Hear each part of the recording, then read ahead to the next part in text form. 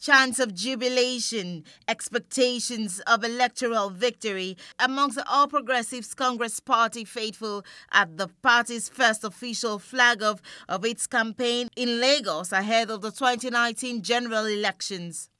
Party faithful are quick to speak about their loyalty to the party and express confidence in the party's chances of winning the opposition at the state and national levels. Look, this is the first you are seeing in Lagos and all over the country.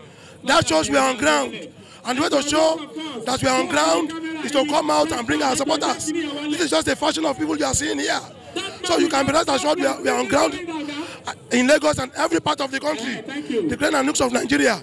And we are going to show that all our party, from the national, from the presidency down to the House of Assembly, we are going to deliver them.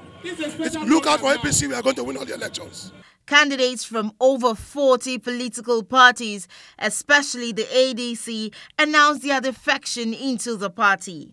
The big one is the cross-carpeting of the former deputy chairman of the People's Democratic Party in Lagos to the APC. Soon, the special moment comes. The incumbent governor, Akinwumi Ambode, hands over the party's flag to the party's gubernatorial candidate, Babajide Sanwo-olu. APC, next level. We will all join together to make him the next governor of Lagos State.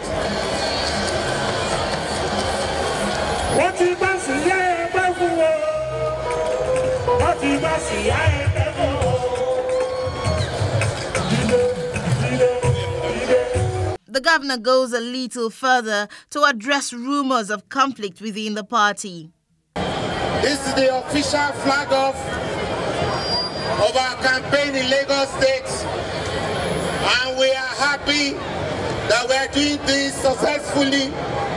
You've seen the endorsements from all the other parties. Just then, pandemonium hits the rally as hoodlums launch an attack, shooting sporadically and injuring at least 3 casualties, including a journalist, as at the time of filing this report. The venue of the APC rally here in Lagos has become a shadow of itself as party members had to run away for their dear lives as hoodlums attacks while the governor was still delivering his speech. Well, this leaves a lot of political analysts worried as the country is set to go to the polls in less than 6 weeks to choose a new president. Mary Chinda reporting for Plus TV Africa.